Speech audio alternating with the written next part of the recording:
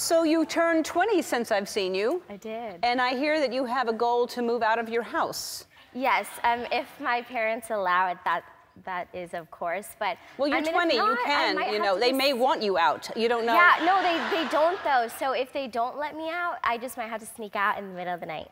Wait, so, okay, so, but you've never lived alone. No. You've been working and training as a gymnast your whole life. So when you live alone, what would you need to learn how to do?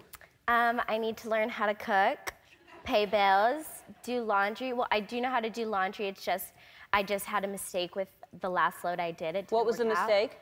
Well, they look the same to me. At my house, my washer and dryer look different. But this one didn't, so apparently I put them in the dryer first with the pod, did it, and then it was weird why they were still dry, and then I put them in the bottom one. And then my dad's like, I thought you said you switched it to the dryer. I said, I did. He goes, that's a wash. I was like, forget it. Wait, you started with a dryer and then you put them in the... Yeah, but like...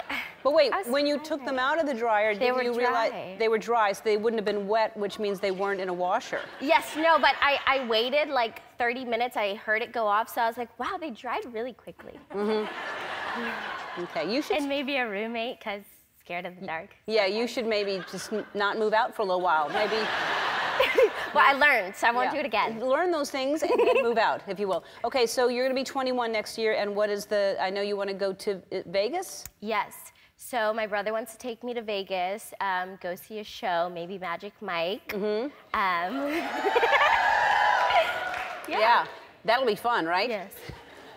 I have tickets for you to go to Magic Mike for the opening. Oh my God, thank you. Yeah. That is so cool. Right? Yeah. I mean,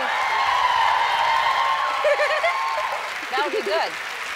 I heard you got a tattoo. Where'd you get a tattoo? I did. I got a tattoo right here. Oh, of the rings? Yeah, the Olympic rings. Wow. And how did, was that your idea or was it a bet? Yeah, no, it was my idea. I said I would never get a tattoo, but then after the Olympics, I really wanted one.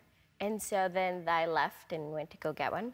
Mm-hmm. And my parents didn't think I was gonna get one. I did. Yeah. And you said you'd never get one, but yet you did. Was it easier than you thought, or? Yeah, I have a pretty high pain tolerance, so I wasn't really nervous, and it didn't hurt, but the guy that was doing it was shaking so bad and kept making me stand up to check if it was straight, and so I was like, oh my gosh, is this the best idea after all? Wait a minute, so the guy was shaking who was doing your... Didn't you ask for, like, the place to go or something? Well, I mean, yes, but I was so nervous that I forgot what it was called. I just walked right in, sat there, and then did it. Okay. You should not be making your own decisions. No, but they're pretty good. It's straight. It's straight. Well, when you hold it that way, it is. So I heard you had your first date recently, too. Yes. So, because you've never had a boyfriend. Never. Never. I mean, Zac Efron was supposed to be your boyfriend, but it didn't work out. He came to visit you. Yeah. I did what I could. Well, thank you. It worked out perfectly. I know. He got the message. Yeah. So what are you looking for in a guy? A good sense of humor. I laugh all the time. Good personality. Respectful. And hopefully taller. Good. That's great. So we're going to take a break, and then when we come back, we're going to meet your dance partner. What is he like? He's amazing. He has a good sense of humor. He's funny. He's very patient. Mm-hmm. But then once it's time to do the dance and the whole minute, 30 seconds, however long, it's done business. Yeah, good. Because I know he's a prankster. Yes, he is. But he hasn't pranked me yet. So well, that's good. I mean, because that could be...